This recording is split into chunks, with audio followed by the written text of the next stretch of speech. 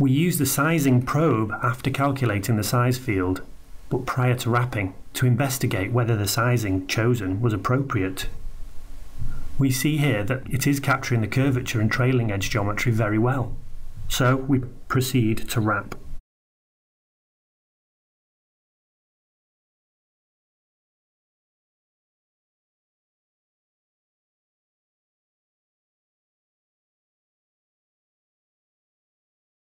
Zooming on the wrap geometry, we see a very nice advancing front type surface mesh which is well connected on the wrapped mesh object. We do however see some over refinement in areas where the curvature from the CAD was problematic.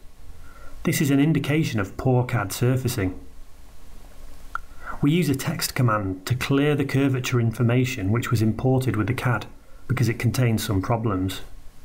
After clearing, subsequent remeshing will recalculate the curvature based upon our smoothed wrapped faceting.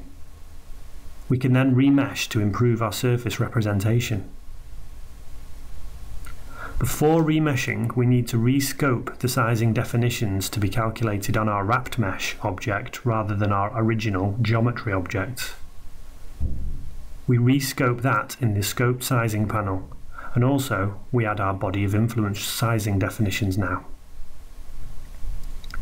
The cylindrical body of influence limits cells within it to 50 mm. The larger body of influence limits cells within it to 250 mm. We now recompute the size field from our new sizing definition and right-click on the mesh object in the tree and choose to remesh it.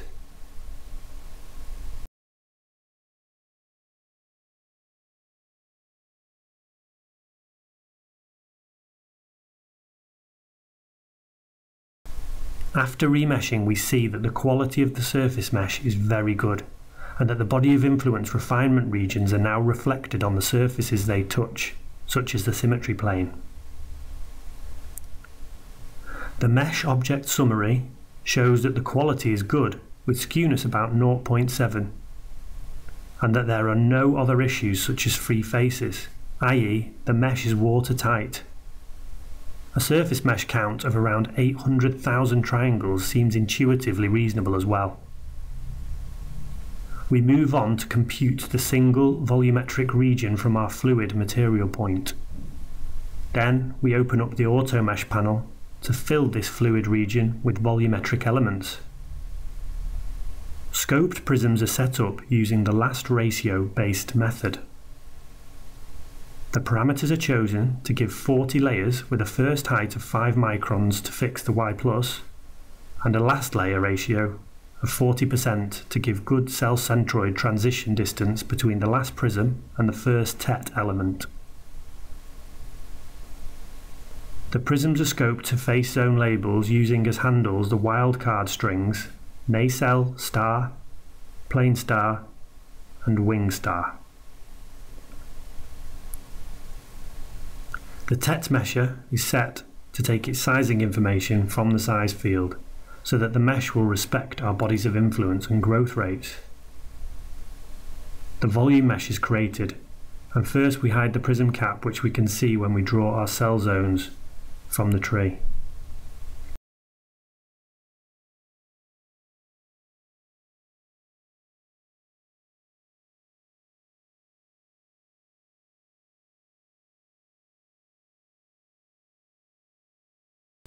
We display a cutting plane in Z and show the volumetric elements, and then add the surface mesh of the whole plane to give a nice view of the final mesh which was created.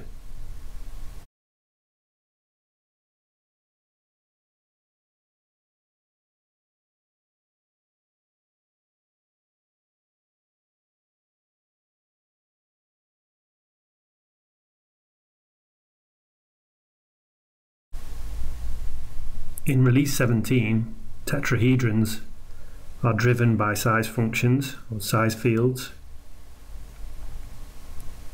As a beta feature in 17, the octree-based hex core algorithm will also use size fields. And finally, the polyhedral meshing algorithm is also driven by size fields.